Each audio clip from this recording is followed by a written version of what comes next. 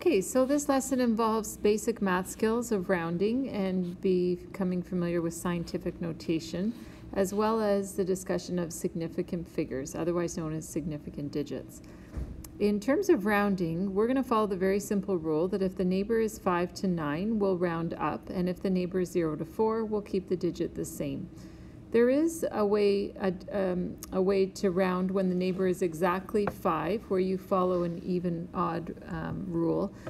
I'll just leave that to add on at a later date in a higher level course. We'll follow the simple rule. If the neighbor's 5 to 9, we round up. And so having a look at these three examples, we round to the nearest hundredth, looking at 4.2163. We'll need to chop it after the 1. So looking at the 6 as our neighbor, because it falls in the 5 to 9 range, we will round the 1 up. And so we round to 4.22. That 1 becomes a 2. Looking at B, 5.254, so we're chopping it off after the 5, rounding there. The neighbor is a 4. We look at that neighbor, being that it falls in the 0 to 4, we will keep that 5 the same. And the last question, 10.998. If we round after the second 9, we look at the 8. That actually bumps the 9 to a 0, as in 10, which carries a 1 to the 10th position. And because that was a 9, it bumped up to a 10. And so I need to round the 0 to the 1s. We still have the 1 in the tens position, and so we finish with 11.00. Okay, moving on to scientific notation. I've done a couple of examples here. Scientific notation is a convenient form to express very large or very small numbers. So you will always see a decimal value between 1 and 10. Well, actually, it doesn't necessarily have to have a decimal. This could have just been 1 as opposed to 1.7 or 2. But anyways, it's definitely up front here is a number between 1 and 10. So in other words, the decimal's coming after a non-zero digit. Then we'll be multiplying by a power, always with base 10, and that exponent gives you an idea of how to convert this value in scientific notation into standard form. And it also gives you an idea, just by the sign of the exponent, the fact that it's negative indicates that the actual value of this measurement is less than 1. So the negative exponent tells us to move the decimal left in order to convert this value to standard form. So I'll show you what I mean here. So we have 1.7 times 10 to the negative 5. So if we move the decimal 5 places to the left, 1, 2, 3, 4, 5, then the new decimal is here, and these are zeros in these positions. And so we have 0.000017 meters. And as you can see, that's a very small number, definitely less than 1. The negative exponent was the clue to that. If you're going to take a number from standard form into scientific notation, then it requires that you place the decimal after the first non-zero digit. So after the 1 here, so we'll have 1.7, and then move the decimal again, right, to get it back to where it was there. And we see that it's times 10 to the negative 5. And so you can move either direction, back and forth, moving the decimal 5 places. What happens if the value has a positive exponent? Well, as you can see in this example here, we have a positive exponent of 8. That indicates that this value will be much greater than 1. So the positive exponent telling us to move the decimal right to convert it to standard form. And so you could pause the video and convert this value to standard form. So you'll see that I moved the decimal 8 places to the right, and then I just spaced every 3 digits. So we have 149,600,000 kilometers. And that happens to be the distance from the Earth to the Sun. And here we have the thickness of a human hair. Okay, so here's a couple of values. Express these in scientific notation. Check back with the video when you're finished. And so we have 4.2 times 10 to the 7, moving the decimal 7 places from here 7 places, and here 1.61, and counting it back 5 places. Okay, so be prepared to see values in scientific notation. I should make a comment too that your calculator has a button EXP or EE, and those are the buttons that you use to enter a value in scientific notation. So this one would be entered 4.2 EXP or EE, and then 7. That's how you would enter that value. Over here, 1.61 EXP or EE, and then the positive, negative, or it may look like this on your calculator, but not subtraction, and then 5. So that's how you'll enter values in scientific notation. Okay, moving on to significant figures. Significant figures arise because in science we take lots of measurements. So in math we're often counting, and when you count, that's an exact count. We count 16 people in a line, there's not 15 and a half. Well, when we do measurements, measurements are always made using an instrument, some tool, and that tool has uncertainty. So measurements themselves are not exact, and when we generate a measurement based on the tool we're using, we call the digits that we use significant figures or significant digits. And they will be all the certain digits in a measurement plus one uncertain digit. So I'll show you what I mean here with ruler A and ruler B. First, I'd like you to notice that both ruler A, here as you see the centimeters, and ruler B are measuring in centimeters. And so these numbers here, 1, 2, 3, 4, and so on, those are centimeters. Same here, 1, 2, 3, 4. Now I've drawn a yellow line here, and I'd like you to use ruler A to measure the length of the yellow line. So hopefully you're feeling confident that it's at least 8 centimeters, but you really know that it's not up to 9 yet. You can now, so you're certain of the 8, and now you can estimate the next digit. Perhaps 8.2, so we would say 8.2 centimeters. So this ruler has given us a measurement to the nearest tenth of a centimeter. Looking at ruler B has other calibration there. It's been marked to the nearest millimeter actually. And so we can see that the yellow line goes past the 7, and then hopefully perhaps you can see a little better than I can here, but it looks to me like it's going past the 2, and then perhaps only halfway to the next little marking. And so we have 7.25 centimeters.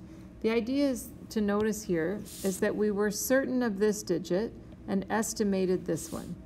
We were certain of these two based on the markings on the ruler, and we estimated this one.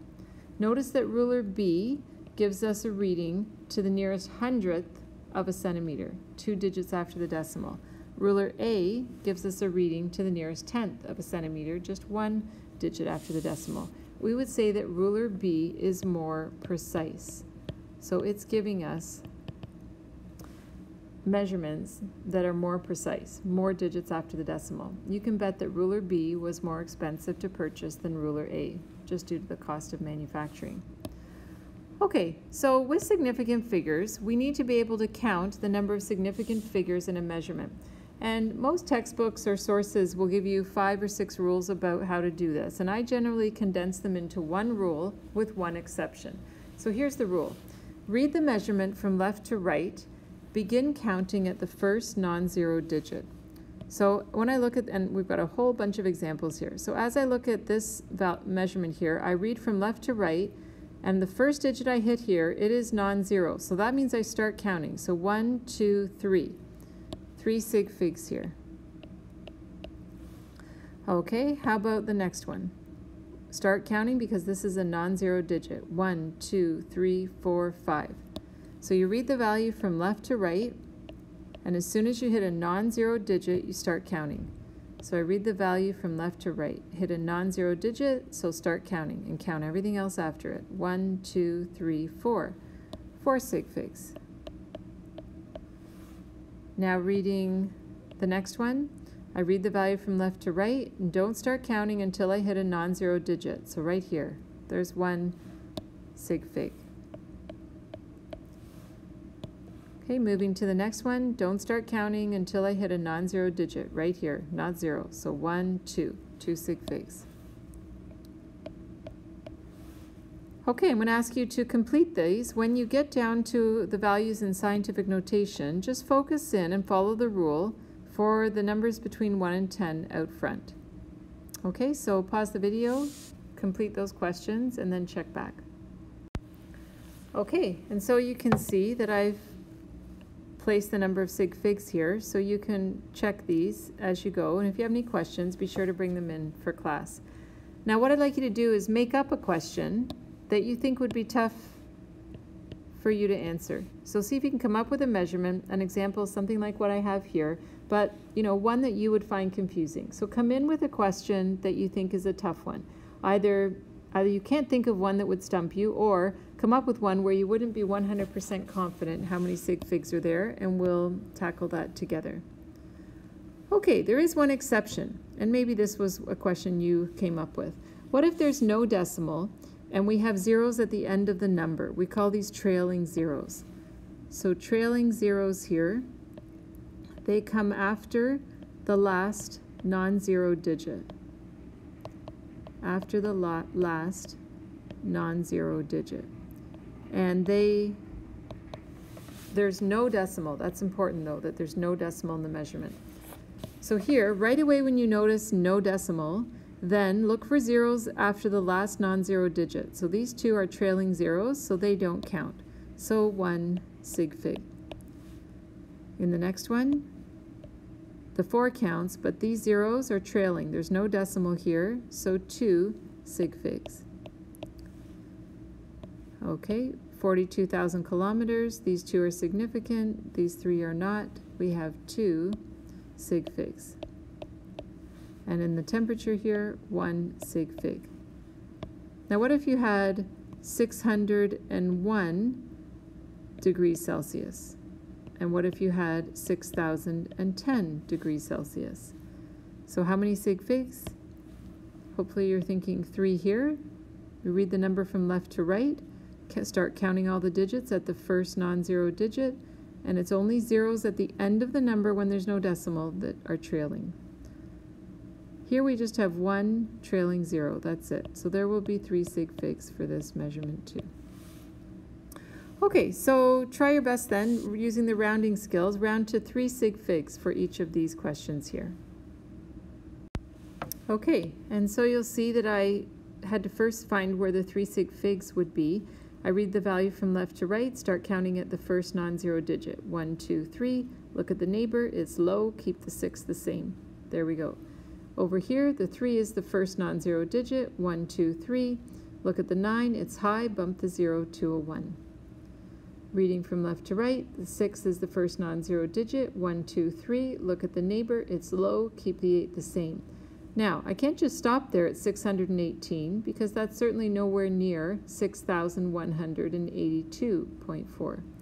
And so essentially I need to put a trailing 0 in there to hold the ones position so that the 8, 1, and 6 end up in the tens, hundreds, and thousands, which is where they're supposed to be. Okay, so the only part of the lesson left then is just how do we handle addition and subtraction of measurements. So here's where we put it all together. Well, first of all, there's 2 rules. For addition and subtraction, you're going to round your final answer to the least number of digits after the decimal. So check out the measurements that we're adding. There are 2 digits after the decimal here and only 1 here. So when you do this addition, 4.12 plus 16.2, your calculator is going to give you 20.32 grams. Your calculator is not following any rules in terms of sig figs or addition or subtraction rules here. And so if you only have 2 digits after the decimal in the first measurement and 1 digit after the decimal in the second measurement, then you have to round this to 1 digit after the decimal here. So there was 1 digit here and 2 digits here. We've got to go to the 1, the least number of digits after the decimal in the original measurements.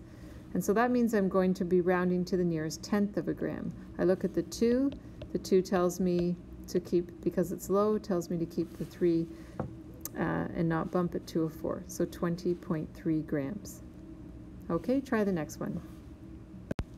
Okay, your calculator is likely to give you 21 degrees here. It's likely to give you, when you do 28.5 minus 7.5, it'll be 21.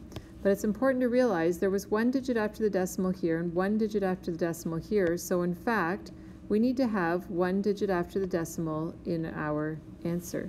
And so fill in the decimal 0 if your calculator didn't have it there, because you need to do that. Why? Well, the thermometer that was used to measure these temperatures here measured to the nearest tenth of a degree Celsius. That's a certain precision.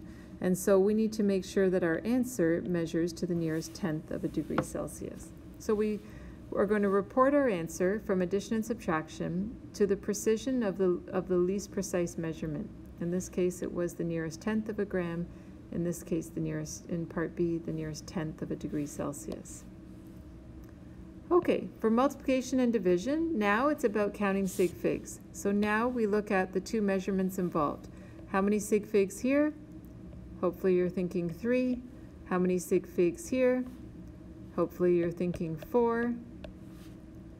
So go ahead and do the calculation and round your final answer to the least number of sig figs, right? Which would be the 3. So round your final answer to 3 sig figs. Okay, I copied out a bunch of the digits that the calculator gave me, and just noticing to round to 3 sig figs, I read the number from left to right and I start counting at the first non-zero digit. So 1, 2, 3. So that's where I'm going to round the number. I look at the neighbor, it's an 8, that's high, so I will bump 0.378 to 0.379. Okay, try part B. Okay, so you'll see that the first, we're multiplying, and so we're going to follow this rule to round to the least number of sig figs. So I count sig figs in the first measurement here, there are 2, 4 in the second, and so I'm going to round to 2 sig figs in the end. When I compute on my calculator, the answer is 4.158. So now I count sig figs, reading from left to right, 1, 2. So I look at the neighbor, it's high, so I bump the 1 to a 2. So we finish with 4.2. Now I didn't put units into these questions, but if this had been, I don't know, centimeters times centimeters, if each measurement was centimeters, then we would have had centimeters squared. Follow your laws of exponents there. If over here we had centimeters cubed divided by centimeters, then subtracting our exponents, we would finish here with centimeters squared. Okay, that's it.